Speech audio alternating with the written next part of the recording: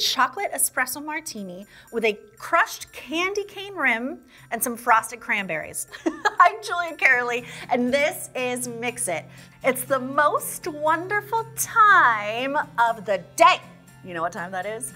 It's cocktail time. Now, as per usual, I have no idea what to name this cocktail. I just make them. I don't name them. That's what you're for. Leave me in the comments your ideas how to name this cocktail, and a shout out to Meeks for last episode naming that cocktail the Cozy Sweater.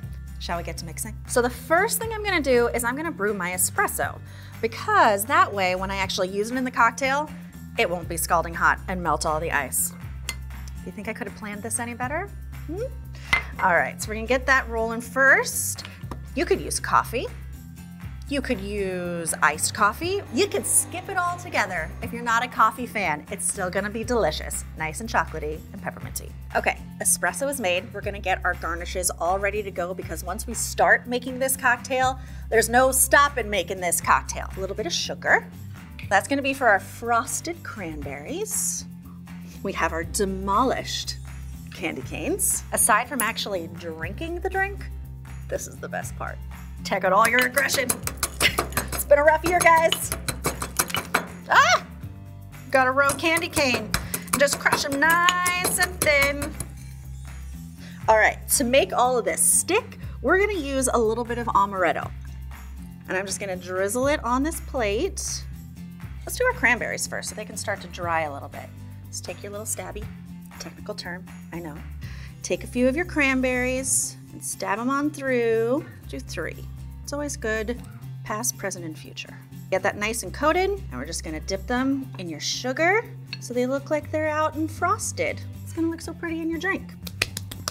Okay, and then for our candy cane rim, we're gonna dip our glass, just the rim of the glass. I like to do it like this, so it really only adheres to the outside, all the way around, and then do the same. Sticks nice.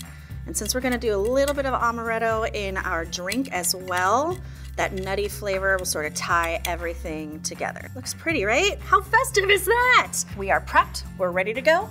It is time to make our cocktail. We start with our trusty shaker. I feel like I should bring it with me wherever I go. I should have a holster for it. All right, so we're gonna start off with some vodka. 2 ounces of our vodka. Alrighty, my jigger.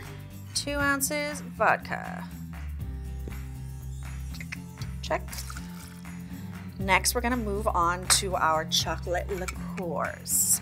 Now remember, if you can't find these specific chocolate liqueurs out in the wilderness out there, you could always use a creme de cacao. You can add a little bit of cream, whatever you like. So I'm gonna start with my favorite, which is a white chocolate liqueur. Oh, I love it so much. I love it because the consistency is nice. It's not overly sweet. It's not overly syrupy. We're gonna do 1 ounce of the white chocolate. So good. A 3/4 ounce pour of the dark chocolate liqueur. Then our secret weapon. It's gonna be the brandy. Now I use brandy because this is an inherently sweet drink. That's gonna give it like a little oomph, a little brevity, a little touch of heat as well. But just a little bit, a little goes a long way. We're just gonna do 1/2 ounce of brandy. All right, here we go. We rimmed the candy canes and with the amaretto so it all stuck. And I like that nuttiness, but I don't want much. I just sort of wanna tie it all together. So I'm actually gonna take a straw. I'm gonna dip it right in my bottle. And we're just gonna do couple drops. That's it, just a little bit. And then of course, we cannot forget the espresso. I just realized I have worn polka dots in all 3 Mix-Its so far. Well, it looks like it's now the trend. I will try to wear polka dots every time. All right, oh gosh. All right, put some ice in this baby. Don't splash me, don't splash me, don't splash me. Okay, shake her up.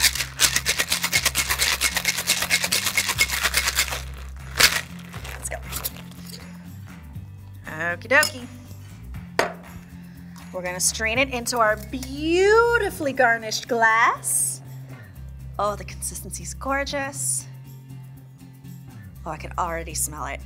Now, I would consider this probably an after dinner drink, but this is like by the fireside kind of drink. Really whatever you want kind of drink. Oh, okay. And then we take our beautiful frosted cranberries. Please don't plop in. And voila. A little chocolate, a little espresso, a little candy cane.